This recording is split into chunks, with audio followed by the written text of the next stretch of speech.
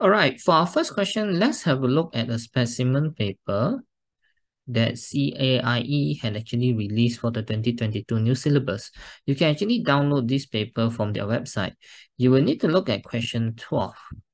Under this question, you have a star that has a luminosity that is known to be 4.8 times 10 power 29 watts.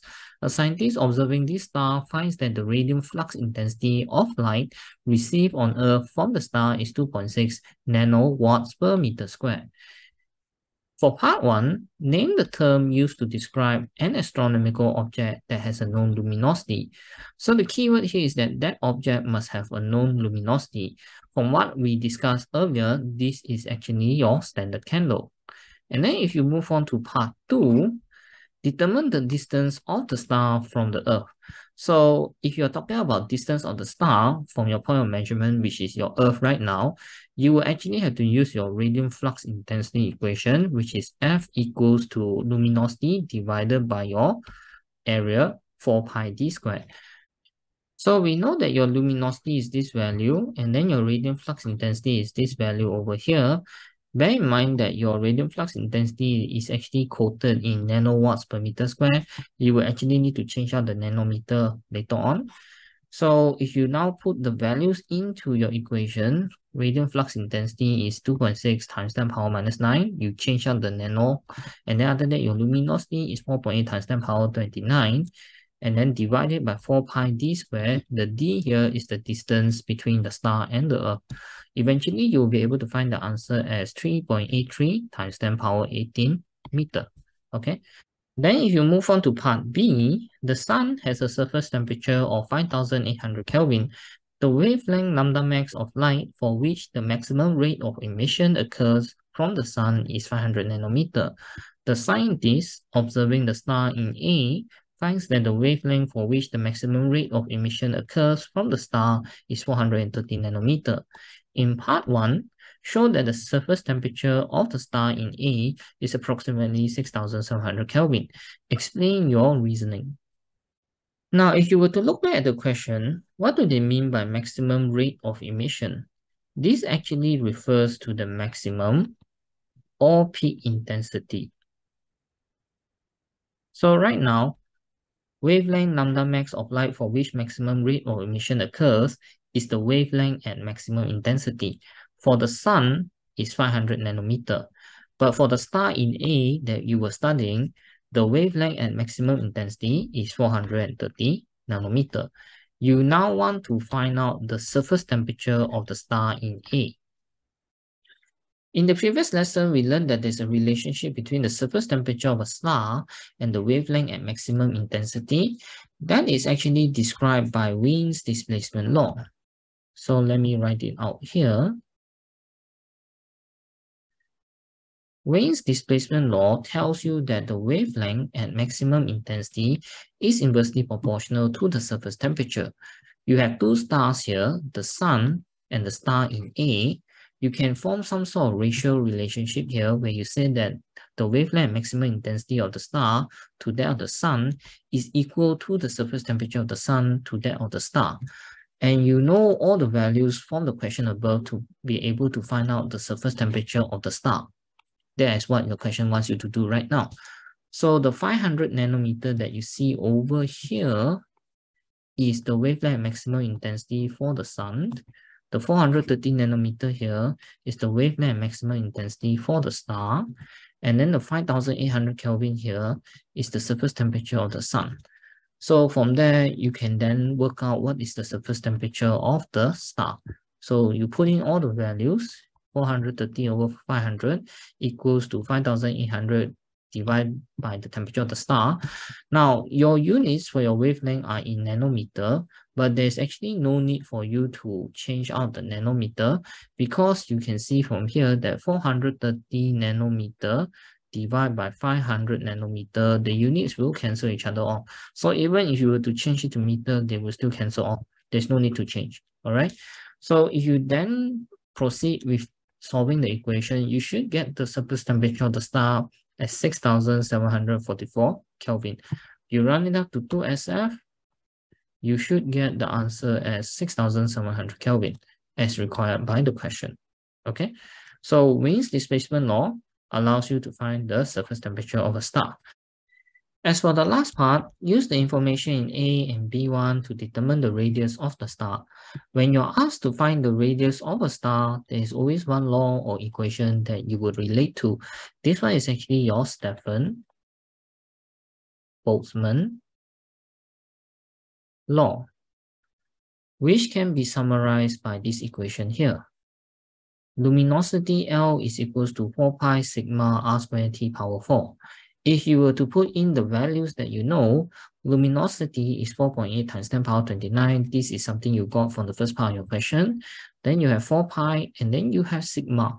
Sigma is your Stefan-Boltzmann constant, 5.67 times 10 power minus 8. You will need to get this value from your data sheet.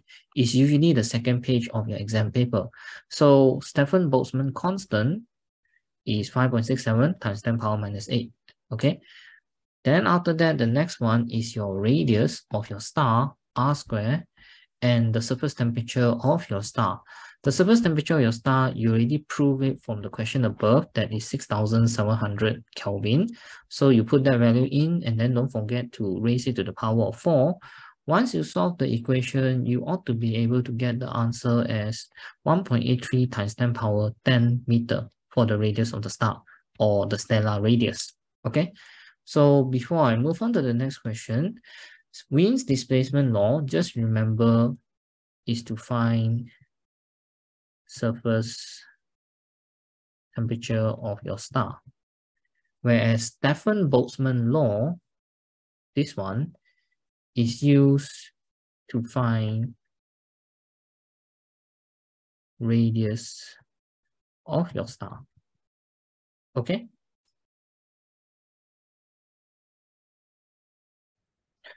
Now, have a look at the worksheet for astronomy and cosmology. There's only a few questions that you can do at this point in time because it's a new addition to your syllabus since 2022. You have a look at page 1. This will be March 2022, P42.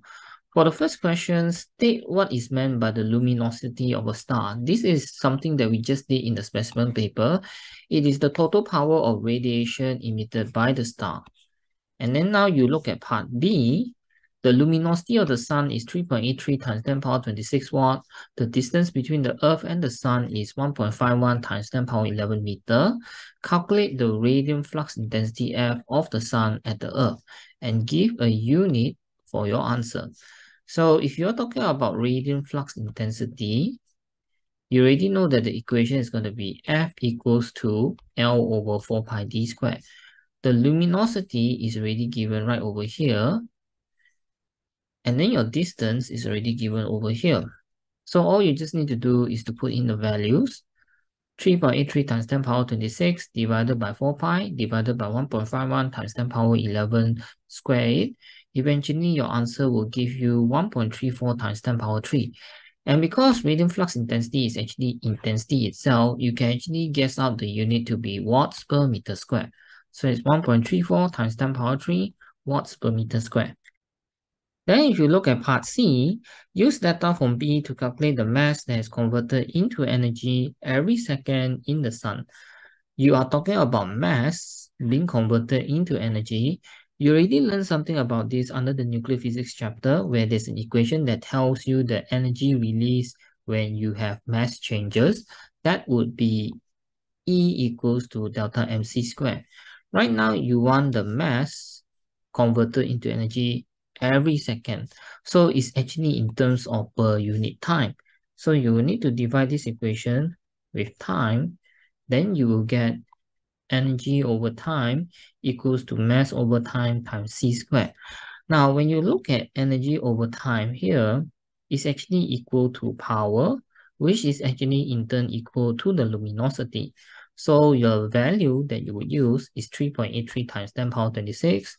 And then you want to find the mass per unit time, multiply it with the speed of light, 3 times 10 power 8, square the value.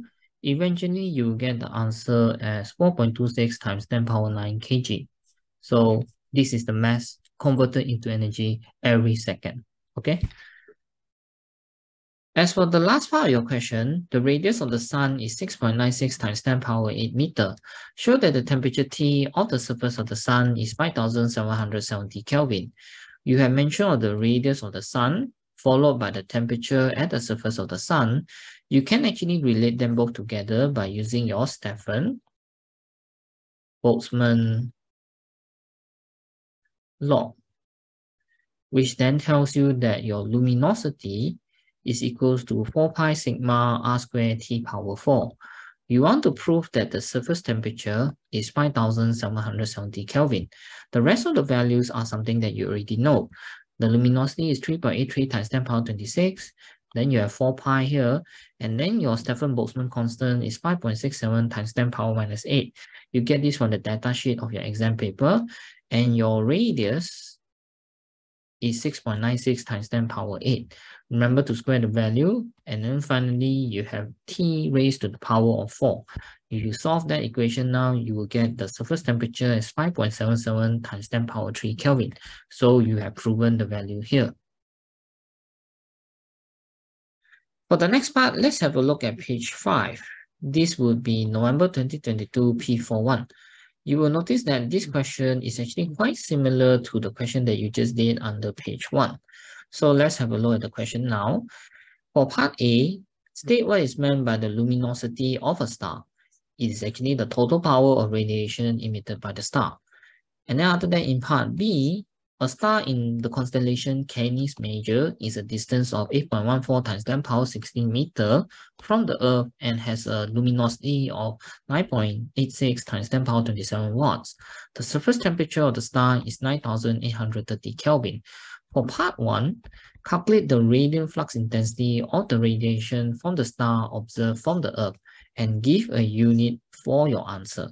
So you are finding radiant flux intensity again.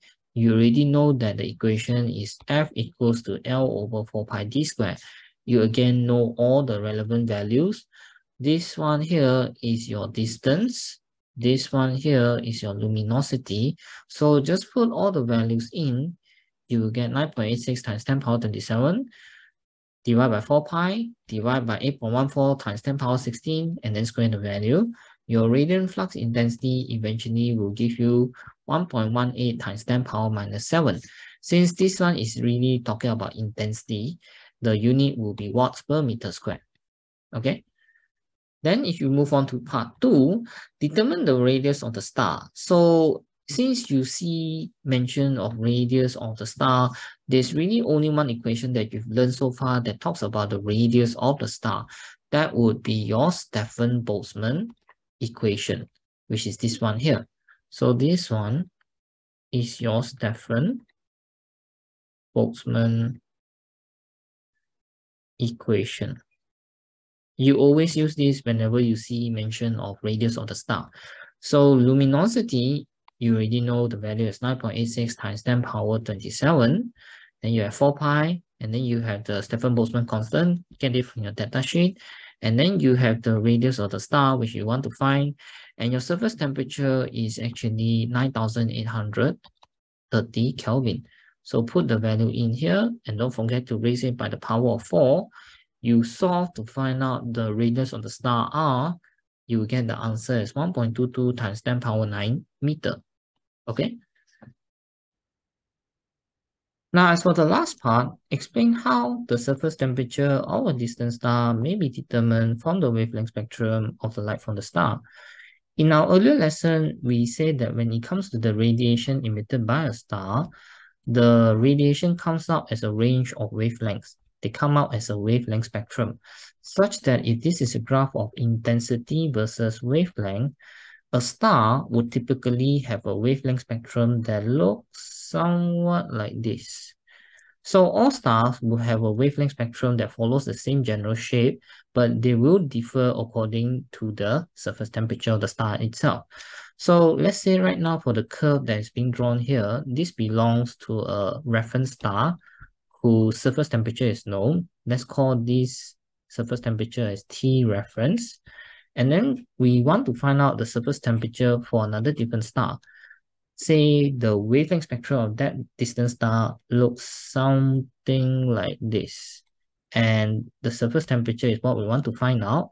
Let's call the surface temperature as T star here. So from the wavelength distribution or the wavelength spectrum, what we're interested to know is the wavelength at peak intensity. For the reference star, the wavelength at peak intensity, let's call it lambda reference. For the star being investigated, let's call the wavelength at peak intensity as wavelength of the star. Now, the wavelength at peak intensity is related to the surface temperature by Wien's displacement law, which stated that the wavelength at peak intensity is inversely proportional to the surface temperature. Now, from here, we can actually work out some sort of ratio between the reference star and the star being investigated, where we can say that the wavelength at peak intensity of the star being investigated to the wavelength of the reference star is equal to the surface temperature of the reference star to the surface temperature of the star being investigated.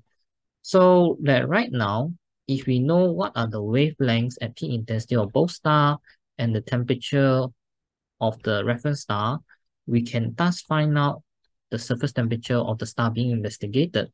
So if we want to word this as your answer that's worth 3 marks, the first thing you could probably say is this.